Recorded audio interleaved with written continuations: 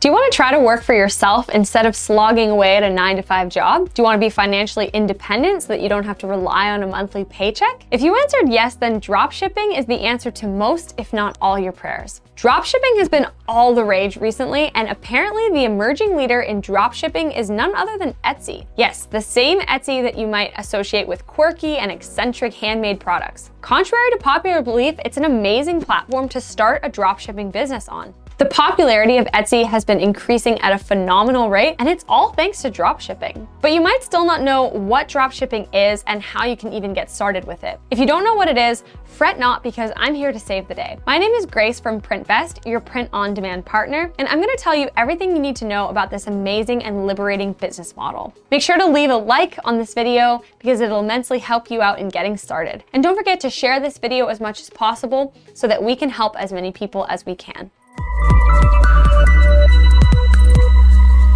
So what is dropshipping? So for those of you who don't know, dropshipping is a really simple concept that doesn't take long to master. It's basically a business model where the seller, which is you, doesn't have to manufacture or process any goods. So how this works is you only need to fulfill the orders, and it doesn't matter who delivers it as long as the buyer gets it. Traditionally, entrepreneurs had to invest in some sort of inventory to even begin. For each product sold by these old school entrepreneurs, they had to themselves buy a minimum number of units. Things got even more complicated when the particular item came in different sizes because the sellers had to have all of those sizes in stock. However, dropshipping gets rid of all of this hassle and gets straight to business. There's a huge risk of some items being unsold with the traditional model, while dropshipping eliminates that. You only need to pay when the buyer has paid you, which means that you don't even need to invest a lot of money either. So number 2, why Etsy? Now coming on to the second most burning question on your mind, why Etsy and why not Amazon or Shopify, eBay, or something else? The answer to this question is quite simple. It's all very subjective.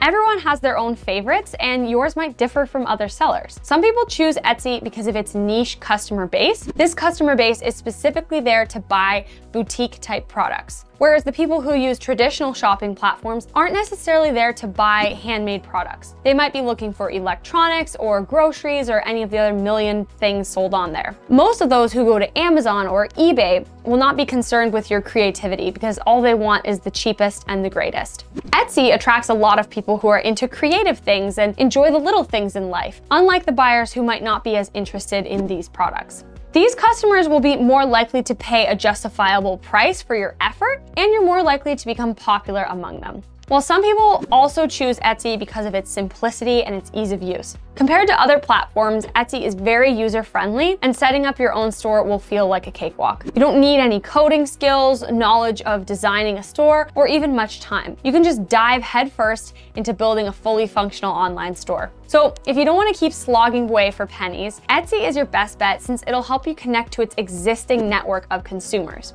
But now that you know what dropshipping is and why Etsy might be a better choice for you than another platform, it's time to learn how to get started with the juicy part, making money. So number 3, start selling. The first thing you need to do before you can start dropshipping is to choose a niche. Since Etsy is a vast marketplace where all kinds of creative goods are sold, you can sell hundreds of different items to make a profit. A good strategy would be to sell what you're interested in and what you can do the best. If you're great at designing t-shirts, then you can sell some funky t-shirt designs by you. Even if you don't know how to design a t-shirt graphic yet, you can also watch our previous video and it'll explain all of that. Whatever you choose, make sure you do your due diligence so that you don't end up choosing a niche that just has no demand. However, if you still want to know which niches are the best, then we've also got a video for that as well. Once you've decided on your niche, you need to find a good supplier who can make the deliveries for you on time. This is crucial as your reputation as a seller depends on the timely delivery and quality of goods. If you're looking for a reliable and cost-effective solution, then we at PrintBest have been serving multiple sellers like you without any issues. We know how important the quality of printing is, and we also realize that the only acceptable delivery is a timely one. So once your search for a supplier is finished, you can start creating your storefront on Etsy. This will allow the buyers to browse through your offerings and decide what they want to buy. Make sure to utilize some great copywriting if you want maximum conversions. This step is pretty simple since Etsy will guide you through on how to establish your store and start selling. You can also go the other route and establish your own store, but that'll be much more complicated and costly to do. For beginners, Etsy and other established platforms are the best choice,